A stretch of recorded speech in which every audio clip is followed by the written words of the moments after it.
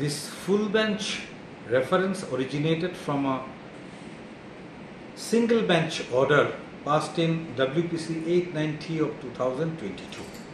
Okay, one of the two 893 of 2022, if I am not wrong. Now, the writ petitioner claimed that his services could not have been terminated. He is also a teacher who was appointed during that regime where the new education policy, new employment policy was involved. And he came and told that the government could not have terminated his services without giving him a notice. That means government's plea was that government has not terminated anyone's notice. Rather, when the court had told that each one of them are liable to be terminated because the entire selection procedure was wrong, it is we, the government, who went up on appeal. When the appeal was dismissed by the Supreme Court, we again and again, there was a promise given by the government also during 2018 elections.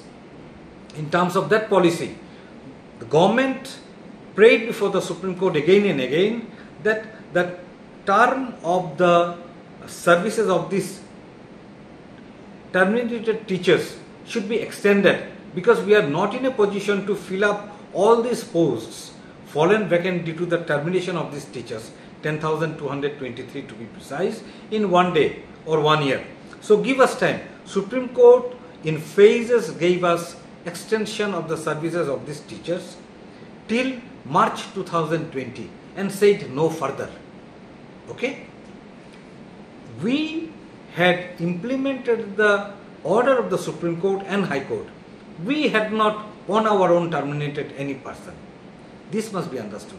So, government having not terminated in the first place the services of this person, there is no question of government issuing any notice. Notice, if any, has to be issued by the court. And the court told we have issued notice.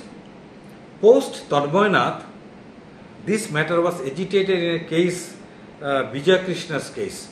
Okay, one of the persons in 10,223. A division bench of this court with Justice Sanjay Karol and Justice Lodh had categorically told that under Order 1